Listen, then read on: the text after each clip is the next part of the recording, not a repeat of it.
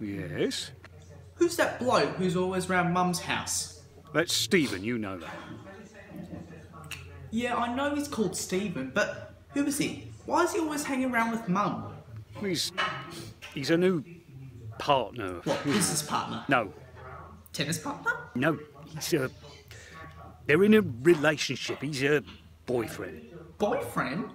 How long has that been going on then? 7 months, 2 weeks and 3 days. Give or take. I don't really know. He's quite thin, isn't he? Looks a bit like a sporty man. Is he? I hadn't noticed. Yeah, looks a bit like Steve Carell. Suave. So, do they do like all the kissing and stuff, Mum and Stephen? Do they sleep in the same bed? Probably. I don't really want to think about it. I don't get it. If Mum's got a new boyfriend, then does that mean she's never coming back? Dad? Don't cry, Dad. Have I said something true? You don't need to worry about that, Dad. Stephen's a prick. He'd probably die soon, Dad. Hello, Mum. We were just talking about you. Oh, Dad!